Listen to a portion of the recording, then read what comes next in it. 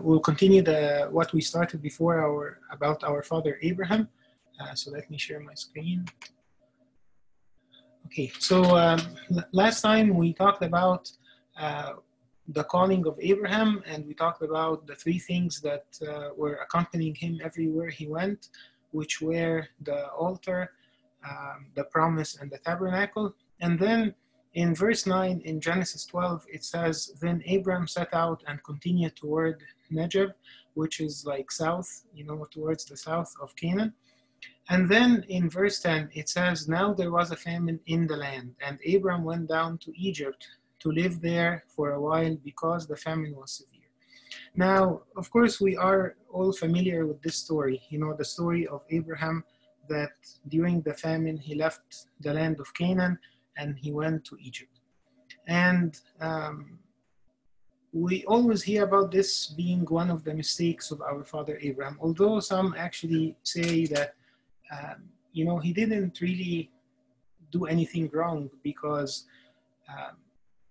there was a famine, he didn't have food, and he was trying to find a way out of this like anyone would. But we'll see that there was one little mistake, and maybe for Abraham, it's a big mistake. And maybe for someone else, people would do that without noticing. But for someone that had the faith of Abraham, maybe that was considered like a little lack of faith. So the first thing that we notice here is that when he went to Egypt, he didn't ask God. So what happened next was, as he was about to enter Egypt, he said to his wife Sarai, I know that what a beautiful woman you are. When the Egyptians see you, they will say, this is his wife. Then they will kill me, but will let you live. Say you are my sister, so that I will be treated well for your sake, and my life will be spared because of you. So also here, some people say that Abraham was only thinking about himself, was not thinking about Sarai and what would happen to her, but he was only thinking about saving himself from death. But again, here we see that Abraham resorted to something logic, something that is any man would think of to protect himself, but he did not ask God. He didn't leave the whole thing in the hands of God. But also we want to add here that leaving things in the hand of God does not mean that I don't do anything. And sometimes it may mean that I have nothing to do, but sometimes there is a role that I have to do. And for him seeking food, for example, this is not wrong. This is his job. This is what he needed to do. But again, to be afraid to be killed because of Sarah, and to have Sarah say that she is his sister, although she was his stepsister, but also this is half of the truth, and half of the truth is not the whole truth. So it's this is the mistake here. When Abraham came to Egypt, the Egyptians saw that Sarai was a very beautiful woman, and when Pharaoh's officials saw her, they praised her to Pharaoh. And she was taken into his palace. He treated Abram well for her sake, and Abram acquired sheep and cattle, male and female donkeys, male and female servants, and camels. We see here that actually, because of his going to Egypt, or of him going to Egypt, he actually gained a lot of wealth in Egypt. Although we see that his faith was not, at his, not in top shape, not the usual that we expect from Abraham. But here, we learn like a couple of really nice things. First, that Abraham is a human, and anyone who lived with God, and all the great men of faith and the great men, the great saintly men and women that lived with God, all of them had their mistakes, and all of them were weak at times. And that gives us hope. If the Bible did not mention to us the mistakes of the people who lived with God, it would have been really hard for us. And imagine that the Bible never mentioned any mistake about Abraham or Isaac or Moses or David then we would feel that, whenever I make a mistake, and all of us do, then I am not fit to be with God. And this is, of course, not the case, because God deals with all of us, although we are sinners. But the Lord inflicted serious diseases on Pharaoh and his household because of Abram's wife Sarai. And this is the most beautiful part here. We don't see Abraham talking to God, and we don't see Abraham asking God's help, and we don't see Abraham maybe, doing the right thing. But at the same time, it doesn't mean that God is going to leave him. And this is a misconception that we all have sometimes. That many times I feel, this is happening to me because I did this, and this is happening to me because I didn't do that. And we forget that God is a father. He is a loving father. He is not a policeman. We many times have this idea about God, that he is policing us. But in fact, it's the opposite. Here, God did not tell Abraham, okay, you wanted to have it your way, so deal with it. He didn't tell him that. Abraham is still his son, and he's still his beloved son. And God remembers the good things that any one of us would do. And, in the time of trouble, he remembers those offerings that we offer him, and those times when we did anything for his sake. And not even that, he just remembers that we are weak and we need his help. So this is the beautiful part. Abraham, although he wasn't perfect in what he did, but God, picked up what he lacked. He couldn't protect himself, and he couldn't protect Sarah. And you know what? At this point, if he lost Sarah, it would have been really bad. If he lost Sarah because Pharaoh took her and he lost her as a wife, it would have been something really bad for Abraham. But Abraham is the man of faith, is the one that God chose to be the father of nations, and this nation is the nation that's going to carry God's name to all the earth. So again, this tells us that God is not, looking at us like a policeman does, but he's looking at us as a father, as a loving father. So Pharaoh summoned Abram. What have you done to me? He said. Why didn't you tell me she was your wife? Why did you say she is my sister, so that I took her to be my wife? Now then, here's your wife, take her and go. So although God protected Abraham, and he picked up where Abraham could not do anything for himself, but at the same time he let Pharaoh rebuke Abraham. He let him rebuke him, just to listen from someone who is not even following God, that he did something wrong. So Pharaoh told Abraham, what have you done to me? Then Pharaoh gave orders about Abram to his men, and they sent him on his way with his wife and everything he had. So the summary of the story is Abraham was not perfect in what he did. But he did the natural thing that anyone would do. But because he is Abraham, because he loves God, because he followed God, because he left his land and obeyed God's calling, God is protecting him.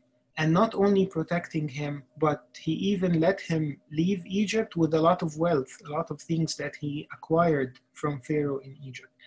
And God showed Abraham that I am the one protecting you, even from the hand of Pharaoh, even from the hand of anyone else. So it's a beautiful story that tells us that God loves us. No matter what we do, God loves us. And even if sometimes we are very weak, and even if sometimes we do things that are not right, that does not mean that God is going to forsake us. And God has a plan for the whole life. And the most beautiful part is that God loves us no matter what we do. Not that he loves us because of what we do. يعني he doesn't love me when I'm good and then he doesn't love me when I fall, but he loves me all the time. التأمل بتاع النهارده عن أبونا إبراهيم، زي ما يعني ابتدينا نتكلم عن أبونا إبراهيم كم مرة اللي فاتوا، وبنكمل تاني النهارده قصته لما نزل مصر. فبيقول إن كان في مجاعة في أرض كنعان. يمكن في الترجمة العربي بيقول انحدر إبراهيم إلى أرض مصر. فكلمة انحدر دي بتمثل حتة انحدار روحي شوية أو حتة ضعف إيمان. طبعا مش غلطة إبراهيم إن هو راح بلد تانية عشان يلاقي أكل، لأن الطبيعي إن لو في مجاعة الناس هتسافر عشان تلاقي أكل في حتة تانية. لكن الغلطة بتاعت إبراهيم يمكن كان في حاجتين. أول حاجة إن هو ما سألش ربنا يروح فين. يعني هو من الأول كان ماشي ورا ربنا. لما ربنا قال له اخرج من أرضك ومن عشيرتك ومن بيت أبيك سمع الكلام، وحتى وهو مش عارف هيروح فين. وإبراهيم كان يعني أحلى رمز للطاعة وأحلى رمز للإيمان، إن هو كانت طاعته يعني immediate، وكان ما بيسألش ربنا ليه أو إزاي أو اشمعنى. بس هنا في الوضع ده، يعني في الوقت ده في وقت المجاعة، هو نزل مصر. ولما نزل مصر هو عارف إن سارة مراته يعني كانت جميلة، شكلها جميل، فخاف إن كان المصريين مشهور عنهم إن هم كمان يعني ناس وثنيين ما يعرفوش ربنا، وممكن يبقى فيه في حياتهم حاجات غلط. فكان يعني خايف إن يتأذي بسبب الموضوع ده. فراح قال لسارة، هي سارة كانت يعني ما هياش أخته من الأب والأم، لكن أخت يعني half sister يعني أو step sister. فكان يعني قال لها يعني قولي إن أنت أختي، ما تقوليش إن أنت مراتي عشان ما يقتلونيش بسببك. ودي برضو في ناس بتاخدها على أبونا إبراهيم، إن هو يعني فكر في نفسه وما فكرش في سارة إنها ممكن تتاخد منه وممكن واحد تاني يتجوزها. لكن نشوف بقى يعني إيه اللي حصل. إن إبراهيم راح مصر، وفعلا سارة قالت كده إنها أخته، وفعلا لقوا إنها امرأة جميلة فراحوا مدحوها عند فرعون. وكانت يمكن العادة في وقت ده إن الحاكم أو يعني بالذات فرعون أو لو واحد يعني ملك كبير، إن هم يجيبوا له يعني أي واحدة جميلة يلاقوها فيضمها يعني للنساء بتوعه. ففعلا عمل كده وادى لابراهيم هدايا كتير بسبب الموضوع ده. بيقول ان اداله يعني خرفان وبقر وعبيد وحمير وكل حاجه. فابراهيم اتغنى بسبب يعني نزولة مصر دي. بس كان في مشكله في مصر يعني، ودي اللي كانت يعني حاجة مش كويسة إن إبراهيم نزل مصر. إن مصر كانت دايما، ولو إن دي يعني حصلت بعد إبراهيم، بس عشان كده يعني بنقول إن إبراهيم ما سألش ربنا. مصر كانت دايما رمز للعبودية. يعني طبعا ده حصل بعد إبراهيم مش قبل إبراهيم. إبراهيم ما يعرفش كده. بس مثلا بنلاقي في قصة إسحاق إن إسحاق لما حصل مجاعة، يعني إسحاق ابن إبراهيم حصل نفس المجاعة أو يعني حاجة مشابهة، وبرضه إسحاق ظهر إن هو فكر ينزل مصر. فراح ربنا بقى المرة دي ظهر له في حلم وقال له ما تنزلش مصر. برغم ان هو اسحاق برضه وقع في نفس الغلطه بتاعت ابراهيم، ان هو برضه قال على رفقه انها اخته، بس كانت في ارض تانية، كانت في ارض الفلسطينيين. فبيقول في عدد 17 ان ربنا بقى اتدخل. يعني ابراهيم دلوقتي في موقف صعب قوي. يعني تخيلوا كده لو واحد في مكان ابراهيم يقول انا ايه اللي جابني هنا، ادي ساره اتاخدت مني، انا غلطت، انا ما سالتش ربنا، ممكن نقول انا كذبت او يعني خبيت الحقيقه. لكن دي الحاجه الجميله في القصه دي، ان ربنا بيقول لنا يعني انا بحبكم ايا كان الوضع. يعني انا بحبكم ومتوقع ان انتوا تغلطوا، مش متوقع ان انتوا على طول تبقوا كويسين. يعني دي الحاجه الجميله في ربنا. هو مش بيعاملنا، هو صحيح بيقول لنا وقال لابراهيم هنسمع الكلمه دي، سر امامي وكن كاملا. يعني هو عايزنا نبقى كاملين، لكن هو عارف ان احنا هيومن، يعني عارف ان احنا بشر وبنغلط. ودي الحاجه الجميله اللي في قصص الناس اللي عاشوا مع ربنا كلهم، ان هم كلهم الانجيل نسب لهم اخطاء. يعني ما اتكسفش الكتاب ان هم يكتبوا اخطاء الناس اللي عاشوا مع ربنا، والا كانت تبقى الحياه مع ربنا مستحيله لو اللي بيعيش مع ربنا بس هو اللي ما بيغلطش. لكن هنا نشوف كمان ان ربنا مش بس يعني بيحب ابراهيم في وقت ما كان كويس، لكن حتى بيحبه في وقت ما كان ايمانه ضعف. فراح هو اتدخل. وبيقول ان هو ضرب بيت فرعون يعني امراض، وراح فرعون يعني ظاهر ان هو يعني ربنا اعلن له السبب، فراح فرعون جاب ابراهيم ووبخه، قال له انت ازاي ما تقوليش انها مراتك، وراح خلى الناس يعني العبيد بتوعه يقول يعني يطلعوا ابراهيم بره مصر. لكن نشوف هنا ان ابراهيم طلع من غير خسائر، بالعكس طلع بارباح.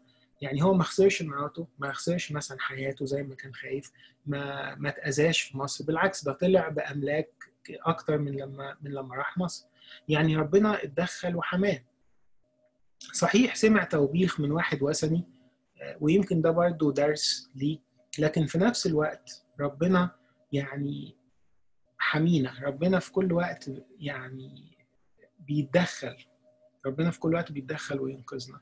يمكن صحيح في وقت لو واحد يعني سادد ودنه خالص ومش عايز يسمع، يعني ممكن ربنا يسمح بحاجة كده عشان يفوقه، لكن ده مش معناها ان ربنا يعني مستنينا نغلط عشان يعاقبنا. يعني ده للأسف أحيانا بيبقى تفكيرنا، إن إحنا بنفكر في ربنا إن إيه يعني عايزين نتقي شر، إن أنا يعني هعمل كده بس عشان يعني ربنا ما يعاقبنيش، أو أنا مش عايز أعمل كده يعني هعمل مثلا حاجة بوزيتيف عشان يعني ارضيه، او هعمل حاجه ما اعملش حاجه نيجاتيف عشان اتقي شر. لا، الموضوع مش كده. صحيح انا عايز ارضي ربنا في حياتي، بس عايز ارضيه كأب. يعني عايز ارضيه كأب بيحبني، مش فكره ان انا عايز ارضيه عشان انا خايف ان هو يعاقبني. وممكن يعني ممكن في انسان مثلا يكون بعيد عن ربنا يبتدي مثلا يفوق شويه عن طريق الخوف، لكن مش معنى كده ان هو هيكمل حياته كلها وهو بقى خايف. يعني تخيل واحد طول حياته خايف ان ربنا هيضربه، ربنا هيعاقبه، ربنا هيعمل مش عارف فيه كذا. دي ما تبقاش علاقه يعني ربنا يتبسط بيها. يعني اذا كان هو ربنا قال لنا يعني لا أعود أسميكم عبيدا بل أسميكم أحباء، يعني برغم إن إحنا عبيد بس هو بيبص لنا كأن إحنا أحباء، ويبص لنا على إن إحنا أولاده. فيا ريت نتعلم من قصة إبراهيم يعني قد إيه إن ربنا بيحبنا، وقد إيه إن ربنا بيبص لحياتنا كده وعنده بلان، ما هواش يعني بيبص على الحاجات الوحشة بس. يعني خلينا نبص على ربنا الحلو اللي بيحبنا، اللي عايز لينا حاجات كويسة، واللي عايز دايما يساعدنا. لإلهنا المجد دائما أبديا.